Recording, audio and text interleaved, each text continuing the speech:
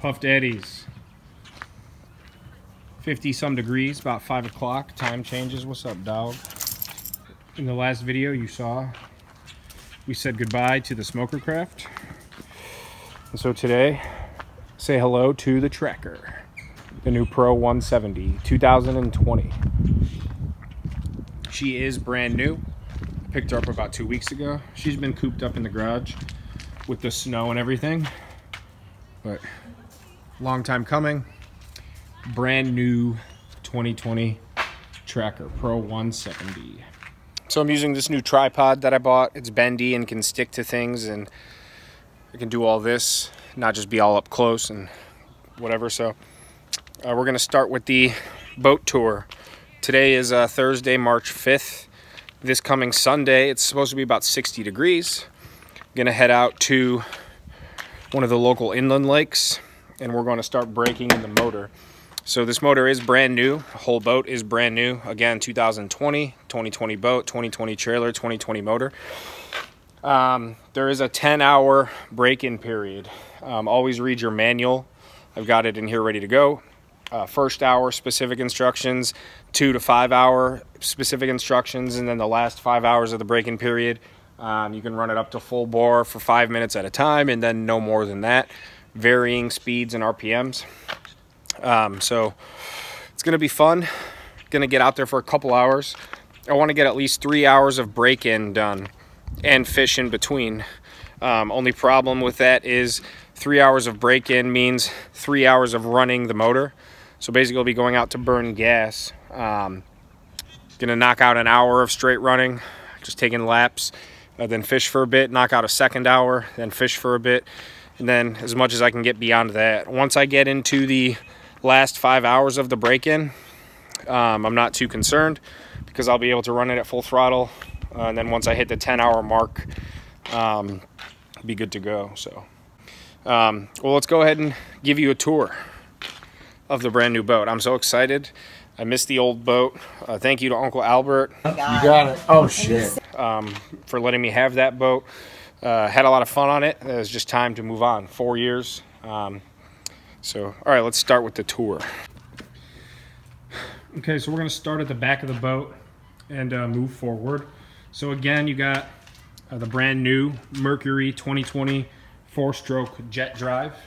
My old boat topped out at about 26 miles an hour with 2 men, 3 men. Obviously, it was probably about 22 to 25. This will top out at 30 to 33. So it's a 40, which is fine. But it's faster than the old boat by 4 or 5 miles an hour, which is perfectly fine for us. So as you know, we like to fish the rivers. 30 miles an hour up or downstream is plenty fast. And for shallow rivers, like on the East Coast, you need and want a jet. So again, 40, brand new. I'm not going to take the cover off. You all know what a motor looks like. Got our power trim back here, as well as on the throttle. It's very nice to have. The old boat did not have a power trim, so I would always have to keep it unlocked. So if we would hit a rock going downstream or upstream, the motor would just come up like this on its own on a hinge, then slam back down. So now as I'm running or floating, I can keep the motor up. If I'm running real shallow, I can keep it trimmed up so I still get power and can go. Let's show you this. And then it's got its lock too. So obviously you don't need a transom saver because there's no transom. The lower end is the actual jet in the impeller. So you got this little knob right here. Bring it down, lock it in place. She's not going anywhere. Want to bring her back down. That's just for travel only. Pops right back out, locks in, and she goes down on her own. So it's very nice to have. It's going to come in handy at the ramp while running, while floating, and it's just badass to have a lift. So we got our trailer light package standard. I like that it does have the running light on the beam of the trailer all the way across. So very simple. These are the tow straps that came with the tracker. The whole thing was one big package. I did pick the motor and all my accessories. I built my own boat, so to speak. These straps are not that great. I'll keep them in the boat for extra, but I went and bought 3-inch rod saber hooks. I had them on the old boat and they were the best, so I bought those. A nice little upgrade, so we're good to go there. Again, these aren't bad, they're just not that great. You know, kind of flimsy and yada yada, and I just know from when I had dirt bikes and quads that once you bend these one time, they're pretty much no good. So I'll keep them as extra. Portable battery charger, I always just keep it on the boat. Plug it into my garage unit, so trickle charge and keep things rolling very, very nicely. So back at the boat. So I do like that our outtake has a screen on it. It keeps schmutz from coming out. Drains a lot nicer too. Got your plug hole right there. Speedometer. I assume this thing's gonna break off running the shallow rivers, which is fine. And then you got your little sonar for the Lawrence screen that I opted for. It's a little 4-inch screen. Hang on, take this off. Little 4-inch screen, fish finder, depth finder, GPS, all that. I can download all the latest maps. What's up, buddy? Can download all the latest maps. I'm not going to mount it or power it right now, but it goes nicely here. Nice little swivel stand and all that. So that will be nice to have. Let's see what else we got here. Inboard gas tank, holds 14 gallons. So that's always nice too. Same on the old boat. Can fuel up at the pump. Got your ball, all that good stuff. So we got our hubs. There are steps on the wheel wells, which are nice. You know, helps out a lot instead of just having to hop up on the gunnel. It's got the little running lights on there too. Wheel bearings and all that. Easy system or whatever the hell you call it. So all I got to do is keep them greased. I should never have to replace these, maybe in 10 years. Latest technology, so that's always good to have. Shorter bunks, which makes it a little bit easier. I always liked having the longer ones on the old boat as a guide to get in there. But this gives you a little less room for air, but that's fine. And then actual longer bunks to run the boat on, which I do like quite a bit. So a solid axle. Single axle as well trailer, 3 crossbars, so trailer's very, very heavy duty. It's also powder coated. It was a couple extra bucks, but that's fine. Again, this is a Tracker. Tracker has a warranty on all welds. It's an all welded hull with a lifetime warranty, so any of these ever bust, they take all my power accessories and give me a brand new boat. I'm not going to complain about that. Cleats, bow, stern, port, aft, 4 cleats. So we'll run up here, then we'll get in the boat. I know this video is going to be long, but that's fine. So we got our 1,200-pound jack, brand new, upgraded that. Should never have an issue. Also the foldable tongue lock. This is huge. Having a 2-car garage, I can now fit a car in there with the boat, and it'll back in there nicely and fit. Very nice tie-down engineering system. You know, so I'm saving 2.5 feet easily. I always keep my tongue locked too, whether it's in the garage or on my truck. If someone wants to steal it, they're gonna have to at least cut the lock, and if they want to cut the lock and go to all that trouble, they very easily can. Very nice winch and stopper. You got the carabiner and then also the hook. I don't know if you can see that well, but it's opted for both just to be safe. One breaks, you got the other on lock. I do like this too. I don't have a spare yet. Haven't gotten around to getting one, but the spare is actually mounted underneath. There's no need for one on the side. I don't have to keep one in the truck.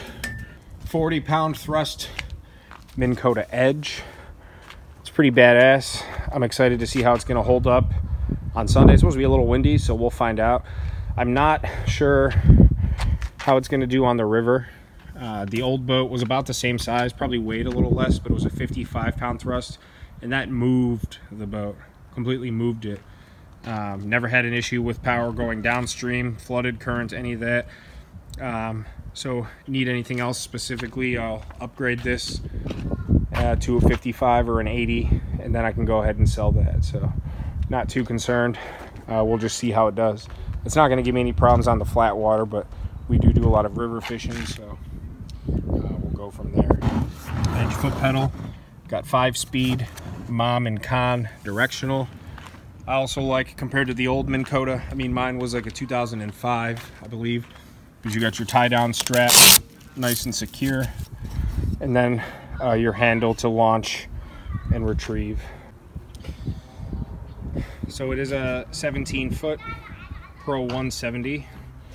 Got your captain's chair, your co-pilot's chair, Gilligan and the skipper. Got your screwable seat mounts. So what's nice about these now, based on the old technology, this is a huge upgrade. The seat poles are threaded, so I always fish off the back. I don't sit when I fish either, so you screw them in and then they're not going nowhere. The seats mount on the top. I got the other seat on the shelf in there. I'll keep the bow one with me for Canada or whoever likes to use it. I just don't sit, and I always fish off the back. So they're threaded, not going nowhere. Unscrew it, pull it right out. Never have to grease it up or nothing. And it's really in there too, so you're not going to have much play side to side if you're bouncing around or motoring. So that's nice. Go back here. I guess we'll just start back here as well.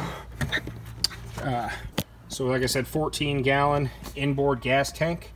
I know some of the cheaper tracker models just have a 5 to 10-gallon, and it's literally just a red jerry can style that's strapped in there. I did not like that at all, nor was I going to buy one of those smaller Tracker Heritage Pros anyway. They're nice, just not my thing. And then we got our 24-volt crank battery and our 24-volt Minn Kota battery. So obviously the crank battery will be recharged by running the motor. The Minn Kota battery will not. So I do have my portable charger. I always keep it with me anyway. But it makes it easy because it's in the boat. I don't have to take it out to charge it like on the old boat. Just run it down from my power strip hanging from the ceiling, plug it in, and it's charged. So when I'm about to pull the boat out, just unplug it. We're good to go. Compared to the old boat, so the wire job is very clean and crisp. I'm going to try and get down in there. But you got your bilge, live well, all that good stuff, fuel line, throttle cable, very clean. On the old boat, my Minn Kota battery would not fit in the rear terminal, or in the rear compartment, I'm sorry. So we had it up in the bow.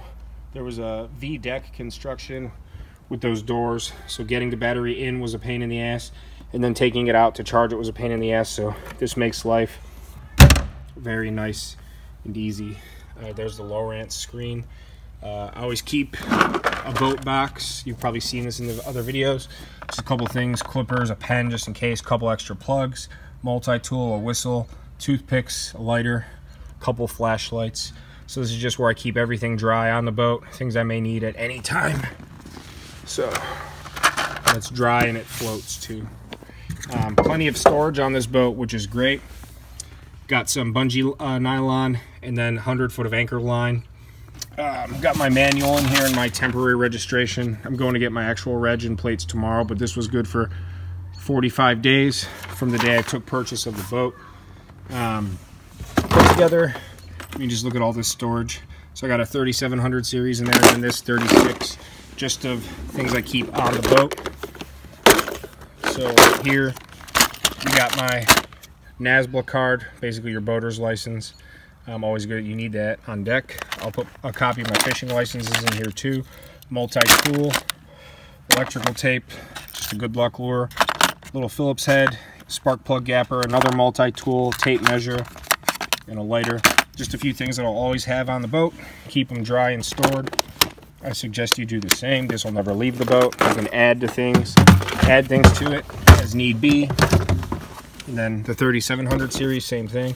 So both of these are supplies that I will always keep on the boat. So in here, a couple rain ponchos, extra bottle of bug spray, pair of warm hand gloves, extra pair of socks, hand sanitizer, extra bungee cord, first aid kit. Always have a first aid kit on board, even if it's just a cut. Sanitizing wipes, some big rubber gloves for catfishing, all that stuff, little towel. And then my socket wrench that fits the lugs on my spare tire. So if I ever need to change a tire on the road, I got my jack and all that in my boat crate back there, which you saw in the previous video of what I carry in there. And then my socket wrench so I can change the tire quick. So again, this is all stuff that'll never leave the boat. There's a few more things I'm going to add to it. I'll do another rundown when I'm on the water on Sunday, but like I said, just 2 planos, plenty of storage space, stuff that I will always need. I mean, you're cold, you need gloves, you need socks. It starts to rain, you got a poncho. You want to catfish slimy at night, you got, you know, plenty of good stuff. Your bungee cord breaks for whatever reason.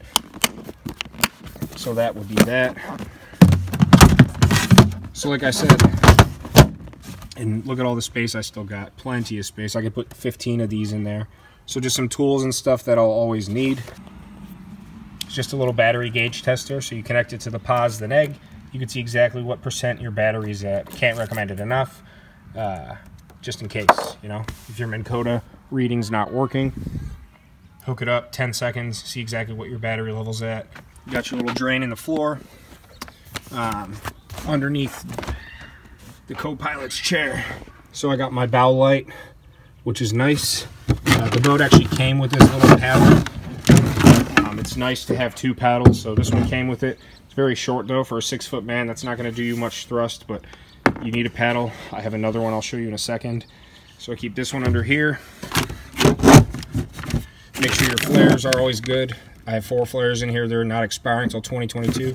Then a brand new fire extinguisher, which I mounted down here just to be safe. So plenty of storage under there as well. The pilot chair does not lift up, but it does fold down. Got a nice little pocket right here. I'm going to put a bungee cord or something across this. Fist deep Lowrance mount.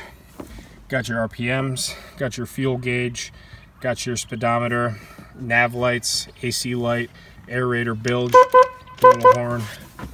And I put together my little keys, got the tongue key, the rod locker. In the storage compartment I have a lock on them, which are nice. And it also has this little phone holder thing too, which is cool. Little 12-volt outlet, which is nice. So I'm going to get an adapter and put a USB charger in there. Plenty of leg room. Move over here. Plenty of leg room underneath. I have my throwable floaty, which I always use as a foot pad. So that's nice to have down there as well. And then I got the little courtesy light. It's actually a lot brighter than it looks at night.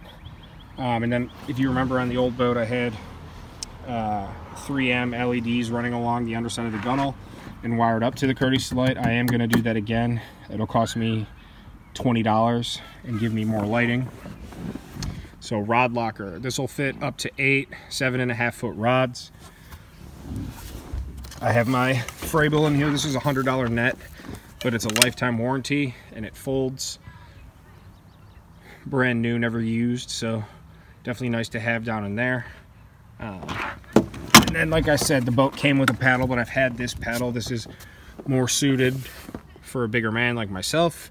And now you have 2 paddles, so if you got 2 or 3 guys on the boat, you do not want to have just 1 paddle. I guess if you have your Minn Kota too, that works, but if you're miles offshore and the Minn Kota's dead too, so second paddle. And then I always thought this was interesting, so here's my stern clear light, and it's 4 feet tall, so it's angled right now, but hangs off the stern of the boat quite a bit. So again, it'll hold up to 8 7.5-foot rods, nice and deep. I usually carry 3 rods with me, maybe 4. Now that I have this storage space, it'd be very nice not to have the rods cluttering up the deck.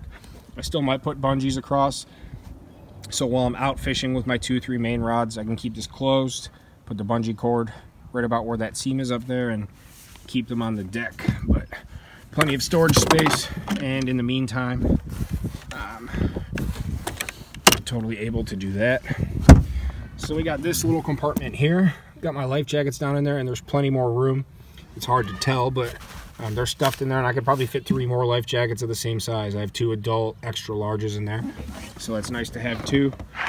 Plenty of deck space and plenty of bow transom space. All that good stuff. A lot of room, a lot of storage. And then we got our live well here up in the front. My old one was on the rear, a little unusual. I rarely use the live well because I don't harvest what I catch, so I may use that as a cooler sometimes. But yeah, very, very nice. I believe it's a 14 gallon, I want to say, or 16 gallon. Then we got our bow seat up there too. Same mount is on the rear, threaded. So I do have storage up here as well. I just bought this 12-pound river anchor with another 100 feet of rope. In Ohio, you have to have 200 feet of rope at least on your boat. So I have 100 here and then 150 more back in the stern. And this is an absolutely mammoth compartment down here as well. It goes about 3 feet deep. Too much space. If Canada and I, let's just say, are on the boat, we have our gear bags, and then everything that we would bring for the day, there's still more than enough space for a third and maybe even a fourth person's gear. So we got our Minn Kota pedal. I'm gonna mount this. I didn't want to get the deck mount, but there are plenty of threads on it, so I'm just gonna screw it in once I figure out exactly the position I want it to go into. And then you got your Minn Kota power. Like I was saying, you got your strap and your handle, and then your rubber sealed nav lights. There's one on the stern as well. Nice windscreen on the cockpit, which I did not have before. Definitely is going to help with some spray. I mean, just look at all this room I got though. I'm sitting down right here. Cup holder up front. So if you see on the gunnel, there's these tracks. Tracker patented what's called VersaTrack. So there's a notch on either end, and then up at the bow and stern, these little notches right here. They make rod holders, cup holders, fillet boards, all that good stuff that slide right into the track, and you can position them wherever you want. So I'm gonna get a couple pieces, rod holders, cup holders, all that, and then when I'm done I can just store them. So comes in handy. So that's basically it. Big boat, way more deck space. My old boat was 16.5 foot. This is a 17 foot. It's wider too, but it is aluminum. If you couldn't tell, I opted for the vinyl decks. Just having an older boat, my old boat was a 92. So you can see the vinyl decking. It was a few bucks more, but carpet gets matted and dirty when we're fishing muddy rivers, getting in and out of the boat and all that stuff. I definitely wanted to be able to keep the boat clean as possible. I bought this boat with the intention of keeping it for at least 10 years. And just the amount that we use it, I do not need the carpet getting destroyed and disgusting after 2 years. Because then once you start to clean it and brush it too, it gets very matted and stained, and this will dry much faster. I can literally take out all my accessories, spray it down, it'll drain. I can scrub it with a brush, be good to go. So vinyl decks, it was $500 more than the carpet, but aesthetically, if I was ever to go sell it, and just for my own personal satisfaction, I think it's going to be much more to my liking. It's a little slick. They had the protective sealant put on too, so I'm assuming after I use it a few times it'll get less slick. No big deal though, part of the game. So yeah, that's basically it for right now. Like I said, today's Friday or Thursday. I'll be taking it out this coming Sunday. We're gonna go to one of the local lakes. It is still pretty cold out. It's only been in the 40s and 50s the past few days, so if I catch a stray bite, totally fine. If not, I just need to get the motor braking in anyway, so by the time that April comes around, I won't be having to putz around. If I have to break in the last 4 or 5 hours, first couple trips, fine, but I'm gonna get a jump start with the good weather, become familiar with how it runs and everything. And the first 3 hours are the biggest pain in the butt as far as breaking it in. Just get that out of the way. So I'll do a tour tutorial on the water on Sunday. Excited to see how the Minn Kota is going to hold up. Excited to see how my tackle will all be stored. And I'm actually going through all my tackle downstairs yesterday and tonight. But I got more than enough space. I only usually fish 2 men, and if I bring a third guy on the boat, or Mrs. Puff Puff, you know, the more gear, the more cluttered things can be, but with the amount of storage in here, I don't think it's going to be an issue whatsoever. So that's about it for right now. Subscribe, like. Again, the Tracker Pro 170. Cannot recommend it enough. I bought it from Tracker Boat Outlet. They actually have one at the local Cabela's, which is nice, because I thought I was going to have to go to Columbus, which is a 2.5-hour drive. They had all kinds of incentives. I bought it in boat show weekend, so there was a huge discount there. They gave me a $250 Bass or Cabela's Bass Pro gift card for buying it from the Tracker outlet at the store, which is nice instead of just going to the Tracker outlet and getting nothing. Plus the 3-year everything warranty, the motor, the trolling motor, the screen, so 3 years of that. Plus, since I bought it during boat show weekend, I got an extra 2 years. So this boat, every single piece on it is protected for 5 years. I mean, you can't beat that, 5 years. Plus the lifetime warranty on the hull. It was too good of a deal to pass up. So yeah, so we'll see you out there Sunday. I'm already just relaxing on it, just enjoying the nice weather. And hopefully we'll catch some fish on it. Not anticipating any fish. Like I said, gonna run it around, do some fishing in between, get familiar with everything, but we'll see how it goes. And I'll get back to you. So, Puff Puff rolling in style now. Brand new boat. She does not have a name yet, but I'm thinking Keewaydin, which means northwest wind in Ojibwe. So, all right, well, I'm gonna get her back in the garage, go work on my tackle, try to get this video up. So Puff Daddies, subscribe, like, comment. Thank you, Puff Daddies.